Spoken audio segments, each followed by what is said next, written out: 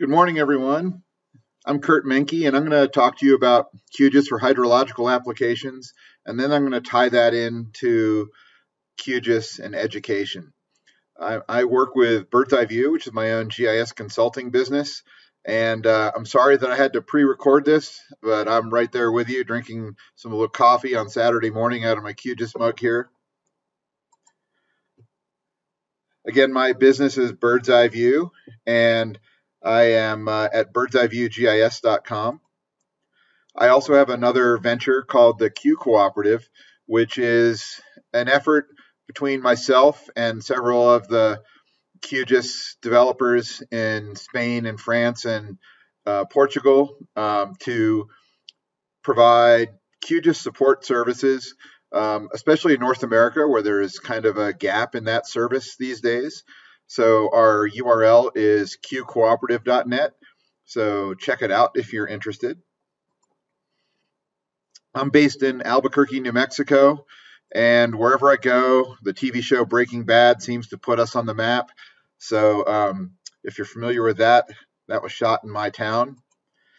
And I provide just general services. I do a little bit of everything, mostly spatial analysis and cartography. But increasingly, I find myself being asked to do training. Seems like QGIS training is very hot these days. I'm a QGIS certified trainer, and I'll be talking a little bit more about that program at the end of the talk. The reason I can't be with you live is that I have had a really busy year teaching QGIS workshops. And I had a workshop in American Samoa that I thought was going to be scheduled early in 2020, but they really needed to have it done in November. So right now, I am down here in American Samoa. Well, actually, right now I'm in my office in Albuquerque on Saturday morning recording this, but when you're hearing it, that's where I'll be, is in American Samoa, teaching a 3-day QGIS course to some people at the Department of Health in American Samoa. You may know me from some QGIS books. I've written several QGIS books over the last several years, and one of the books is what I want to talk about first this morning, is called QGIS for hydrological applications. And this was just published in September, so it's a brand new book. I wrote this with Hans van der Kwast, who's a Dutch hydrologist who works at IHE Delft in the Netherlands. And Hans and I have known each other for several years. We met at a QGIS conference in Denmark several years ago, and we were both at the QGIS conference in March in A Coruña, Spain. And this is where we hatched the idea for this book. Hans had developed this, what's in the book, as a curriculum that he teaches at his school. And he has had this as an open curriculum for several years. And he thought it would be nice to publish this as an actual workbook so it could be used more widely. So we approached Gary Sherman at Locate Press and floated the idea by him, and he thought it was great. So we worked over this mostly over the summer. We got it done in about 3 months. And now I want to kind of introduce it to you and just kind of show you what's in there. This is a picture from September in the Netherlands where we had our book launch, and we also donated a couple books to the library there. And that week we also test drove the book with a class at IHE Delft with about 50 students from 20 different countries, and we went through the whole book in a 40-hour week, and it worked quite well. So I'm excited to share it with you. This is the blurb on the Locate Press webpage for the book. So the workbook is designed to introduce professionals in the water sector to the state-of-the-art functionality that we have in QGIS 3X these days. But it can also be used as a beginner course for introducing GIS concepts and workflows to people just starting out learning QGIS. For example, the beginning of the book shows a georeferencing workflow where you take a topographic map, georeference it to real-world coordinates, and then learn how to digitize points, lines, and polygons off of that. So you get introduced to digitizing functionality. And at the end of every chapter, we show you how to take the data that you've produced and do some nice styling in QGIS to make a nice map. So here, for example, you learn how to label the peaks with a nice SVG icon and use things like label halos around them to help make the labels more readable against the busy background. You learn how to use an inverted or a shape burst fill. It's not inverted, but a shape burst fill to give a nicer style to the lake. So you learn right from the beginning of the book some nice cartographic techniques as well. There's a section on mapping coordinate points, and this involves some meteorological stations in the Netherlands. So first you're shown how to take that data out of a spreadsheet and bring it into QGIS and generate points from the coordinates in that spreadsheet. There's also some temperature data associated with those stations. You're shown how to do a join to attach the temperatures to the points. And finally, there's a discussion on interpolation, and you run through a couple different interpolation techniques, IDW, which is inverse distance weighting on the left, and nearest neighbor interpolation on the right. And you can then, as a student going through the book, compare the results of those two interpolation techniques and decide which one gives you the better result. The heart of the book is stream and catchment delineation, and the book uses open data throughout. So at the very beginning, you use the SRTM downloader to begin downloading some DEMs. So you download DEM tiles. You mosaic those together. You learn how to reproject those and clip them to your study area. There's a discussion of interpolating voids, but it's not necessary in the example. But you do learn how to fill sinks in that DEM so that you can calculate a nice flow direction map, derive streams, and define the outflow point.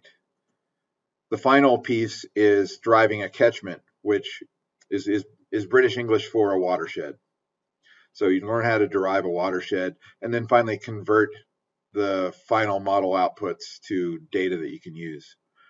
For the fill sinks component, that's when water gets trapped in a pit. So on the right, you're seeing elevation values, and there's a lower number in the middle that would trap the water and prevent stream creation.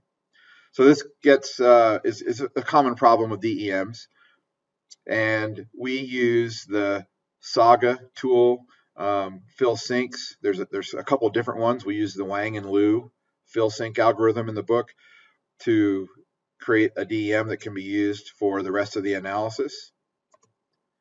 When you're filling sinks, you can do it two different ways. Here you can see a flow down through some elevation pixels here. This would be a sink right here where water would get trapped there. You can either choose to take the average of those pixels and fill that up, or cut through to remove that sink. The next step is to derive streams, and we show you two different methodologies, flow accumulation and Strahler order. So Strahler order is a technique developed by a hydrologist named Strahler, and you start out with two of the smallest tributaries, which would be a Strahler order 1.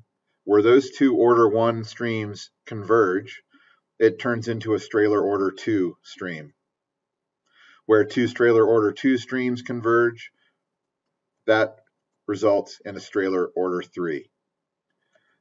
If a lower order hits a higher order, it stays a Strahler order 3 in this situation, where the 1 meets a 3. But then where the two 3s converge, it results in a Strahler order 4. So that's the idea behind Strahler orders, and the resulting output also gives you nice data that you can use to style streams in a more intuitive way that taper to tips at the lower Strahler orders. So in QGIS, this is what the output of that Strahler order algorithm looks like. Here, the paletted unique values renderer is being used and a blue color ramp, and you're seeing the Strahler orders from 10 to 1. And one of the things you have to do when you're doing this kind of hydrological analysis is do some sensitivity training. So you need to here deduce which of the Strahler orders represents real streams in the real world. So in other words, what's the threshold below which they aren't actually streams in the real world? And so we show how we can use the quick map services plugin and the OpenStreetMap base map to look where streams are on the landscape and see which trailer orders are lining up with those to set a threshold that will be used in other algorithms going forward. The next tool that we show you how to use is another Saga tool, Channels, Network, and Drainage Basins.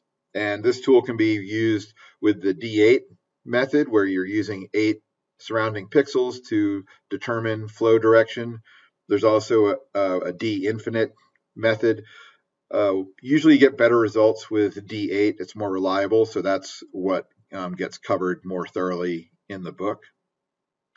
There's also a section on doing spatial analysis with map algebra. So in this scenario, the scenario you're given, you're looking to identify suitable wells, and you're given information that the well should be within 150 meters of houses or roads, have no industry, mines, or landfills within 300 meters, and a depth parameter. The well should be less than 40 meters deep.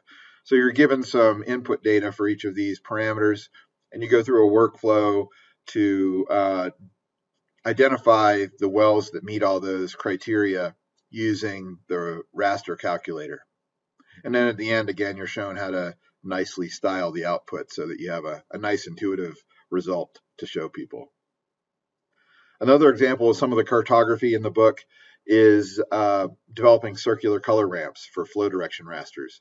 So a flow direction raster is very similar in a lot of ways to aspect, where it's telling you which direction streams are flowing down a slope. And in that case, 360 and 1 are both north. So you really need to develop a color ramp that's circular, where north at both ends is the same color. And so here we show you how to use the color ramp editor to develop one of those circular color ramps so that you can intuitively style the output. So this is really stressed throughout the book. And this is actually the reason I'm talking about this more, because that's the part of the book I worked on the most. This is the final map that gets produced in the book. And we show you lots of nice tricks for creating nice cartographic maps in the print composer. So this one, for example, has a locator map that you use map themes to produce. The study area is being accented with an inverse polygon shape burst fill. You learn how to use expressions to create an automatic date that gets updated whenever you open the project, and use a variable for your name as cartographer.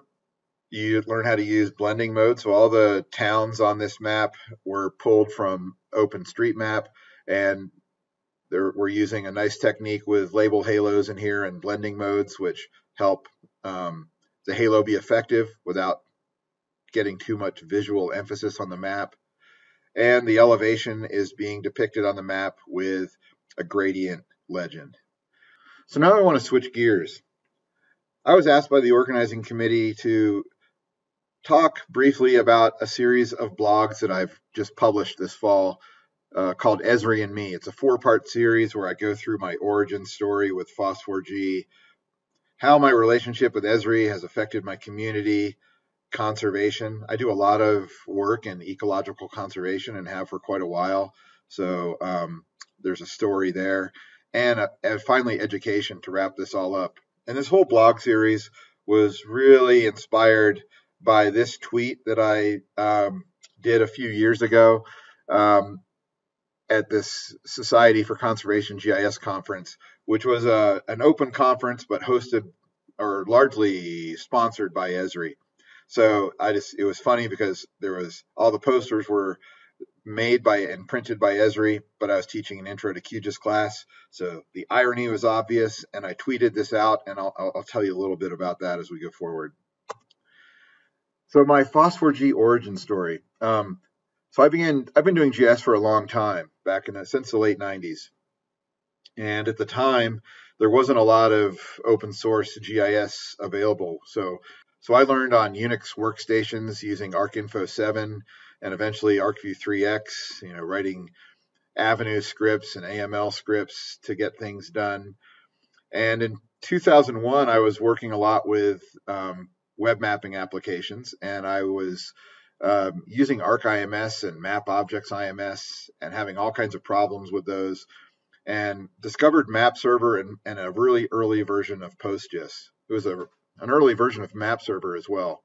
And these were really time consuming at the time to get installed, but once I got these installed on the server and rebuilt the map applications with them, they were faster, more stable. I mean, they were so stable that you wouldn't even have to check on them for a year at a time. They just ran and ran and ran. And I was sold on open source at that point.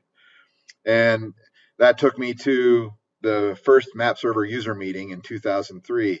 So this is the picture of that meeting, which is really a precursor of all the FOSS4Gs that we have now. So there were about 100, 125 people there, and there's a much younger version of me pictured in the back there. And it was an exciting time to get involved because it felt very new and subversive to me, the open source technology. A few years later, I had my first encounter with QGIS. In 2004, I downloaded QGIS, which was at version 0.7 CMIS. And if you haven't seen it, this is what CMIS looked like, or what QGIS looked like at that time. And so it's come a long way since then. It's amazing what QGIS has evolved into. Another thing that came up when I was putting this blog together was a story about a conference coup that Esri orchestrated in my community a few years back. There used to be this organization called the Southwest User Group, and it was a grassroots conference that would travel amongst 5 southwestern U.S. states. It would go from New Mexico to Colorado to Wyoming to Utah to Arizona and back again.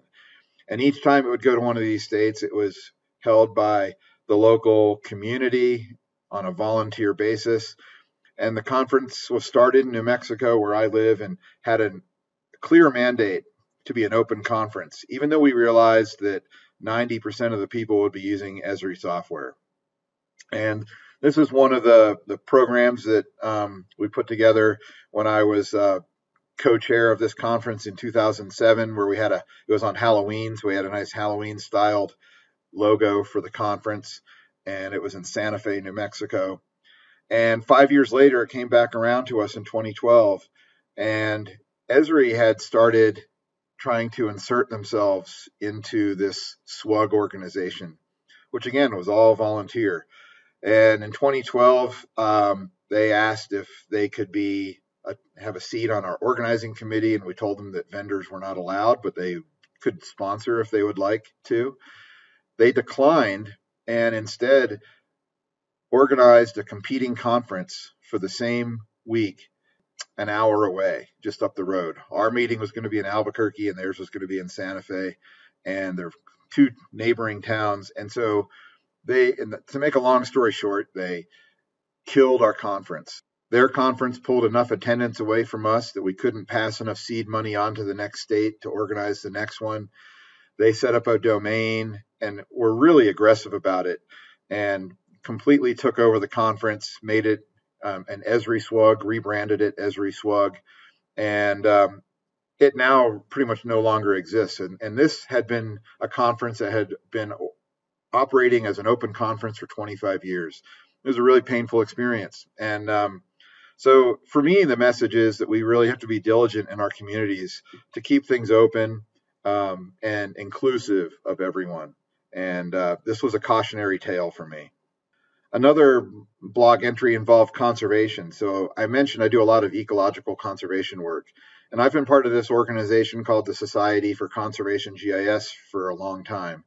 And this is an organization that's independent. They're a nonprofit, but they are heavily sponsored by Esri.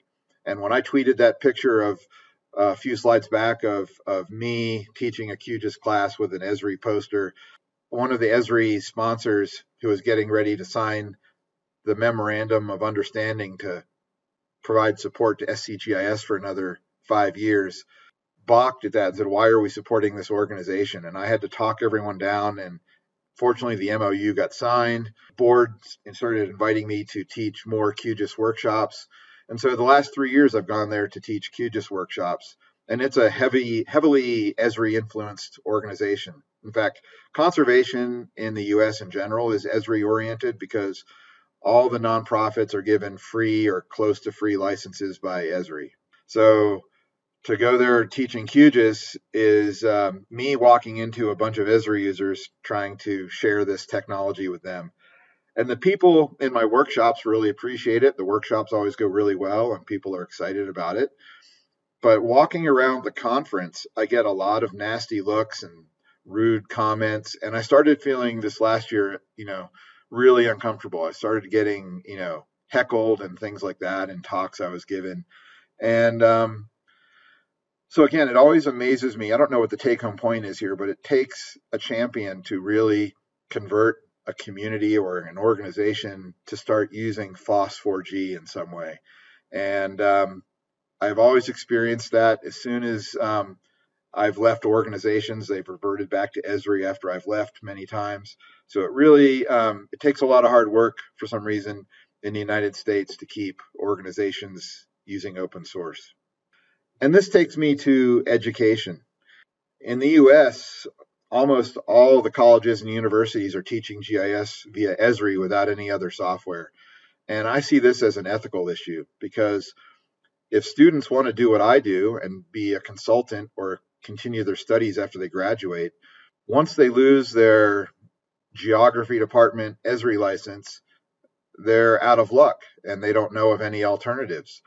And so one of my real focus areas is trying to get universities to offer more than Esri, teach some classes with QGIS or PostGIS or R or GRASS. And I think this is one of the keys to really getting broader FOSS4D adoption in the world is getting students aware of it as they're going through school. And I think it's fine to teach Esri as well, but I think people should be teaching more than one tool to do this kind of work. So my contribution to this so far has been writing books, and this book I came out with this spring to me is really a resource that educators can use. It could be used for independent study by people as well, but this is a 400-page workbook that has 32 lab exercises in it. And so my idea is that professors can use this because I know professors don't have a lot of time to learn QGIS or develop a new curriculum. So I wrote this so that they could use it all or in part to start weaving QGIS into their curriculums in geography departments and other departments teaching GIS. And this is another book published through Locate Press. So again, my idea is kind of like, if I build it, they will come. And I had this idea this spring when it got published to get these postcards printed out and to mail them to professors. And so I spent weeks looking up the two top universities teaching geography or geospatial in all 50 US states. And I would send all the professors in that department one of these postcards. So I sent out 400 different cards this spring. And I advertised this on Twitter and got several international folks interested. And I sent postcards to about a dozen other countries. So if you know any professors who could benefit by using this book to start teaching QGIS in their curriculum, let me know and I'll be happy to send them a card. Since this isn't an interactive presentation, the conference organizers asked me to talk a little bit about what I thought FOSS4G was what the status was in Latin America and in the US. In the US, we have a QGIS user group, for example, and we have an OSGeo chapter as well, but there's very little participation. Most of in the QGIS group, there's about 4 or 5 of us who are active. And OSGeo, again, it's 6 or 8 people in the US chapter who are active. But I know that there are, thousands of users out there, but they're kind of hidden. And when I look at Latin America and the QGIS user groups, it looks like things are going fairly well down there. There's national user groups in Brazil, Colombia, Mexico, Peru. So I think that's fantastic. When you have a national user group, you also get a vote in QGIS elections. So that's a nice perk as well. And another thing I was asked was what I thought, if I had any suggestions for QGIS Mexico. And one thing I wanted to talk about from that standpoint is QGIS certification. So this is a program that's only been around for a year and a half or so. And what it is if you are a QGIS certified organization, when you teach a course, you can give your students an official QGIS certificate. And this can be used for professional workshops to full semester courses and anything in between. And the program itself has two main goals. One is to get more community involvement in the QGIS project. So when you apply to this program, to one of the ways you get approved as a QGIS certifying organization is to document all your contributions to the QGIS project. So only people who have contributed to the project in some way can get approved. The other is to vet your educational materials. So we ask for a sample of lessons and data and lectures to make sure that QGIS as a project is being represented accurately and that things are up to date. It's also a nice revenue stream for the QGIS project. Every certificate that gets issued results in a €20 donation to QGIS.org. And so for myself as a consultant, when I teach a professional workshop, I wrap this €20 cost into my consulting fee. And it's a little harder for me to get the local universities I teach with to offer these, but I do have my local continuing education department now allowing me to offer QGIS certificates as well. So I think it would be great if more universities and people who are teaching QGIS workshops in Latin America would apply to be QGIS certified organizations. So if you're interested in that, this is the URL that you can use to sign up. You simply fill in your name, your email, your web address, and you will be contacted by one of us who are previewing these applications, and you'll be asked to provide a sample of your teaching material and also all your contributions to the project. Another thing that is asked for is basically to make sure you have good standing in your local QGIS community. And the QGIS Project Steering Committee makes the final determination on whether you are a QGIS certified organization or not. So how's it going? Well, there are currently, I think it's actually a little larger. I think it's 24 certifying organizations in the world at the moment. In 2018, there were 214 certificates issued, which resulted in over €4,000 in revenue for the QGIS project. In 2019, there have been 100, actually this is dated. This is from a slide I gave in March. I actually haven't gotten updated data. I'm fairly certain that in 2019, the revenue is over €5,000 at this point. So the program is going pretty well. And I think this would be a great way for people teaching QGIS in Latin America to get more involved with the project and provide a revenue stream, and also provide your students with official QGIS certificates. That can be a nice perk for them. So that's the end of my talk. I really would love to thank the organizing committee for inviting me to talk to you. It's a real honor to be invited. I wish I could have given a live talk, but if you have questions for me, this is my contact information. Feel free to email me or ping me on Twitter and ask me about anything that I've gone over. And I hope you have a great conference. Thank you.